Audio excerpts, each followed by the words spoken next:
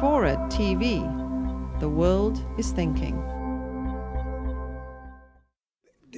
In my book, I have this horrendous bottom that I read about leaving my kids parked outside a dope house, then sober up for 14 years. I end up getting really good jobs, including one with Claire, who's sitting right here. Everything goes my way. And the promises that recovery bring, which you may or may not, which you're probably familiar with, just, heaped up around me.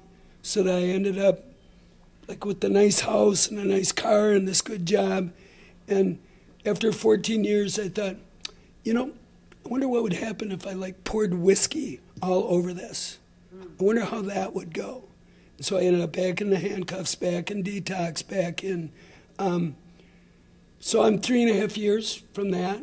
And part of the reason that I started on the book is I must have sort of forgot what happened to me. And there are, the rooms are full of people that have relapsed, right? But sometimes I think it's that some relapse so others don't. So they come in and they say, I thought I was just sticking a toe into the water and I got my whole leg chopped off. You know what I mean?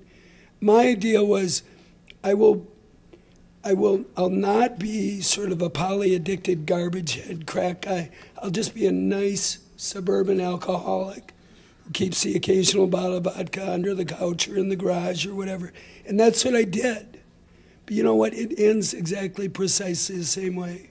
So it was my empirical research led me to believe that I have a inbred allergy to beverage alcohol that makes it different for me. I'm going to go out with some friends after this. Some of them might drink too much. Some of them might not drink at all.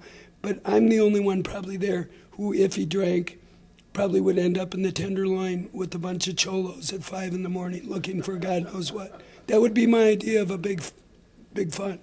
And that's how I roll. It accesses a part of me that is fundamentally ungovernable. And when other people go home, I don't. I just keep rolling. And that dark, terrible part, it's actually what I seek.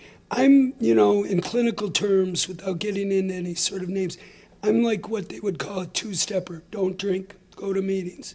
And then all those other steps are sort of lost to me.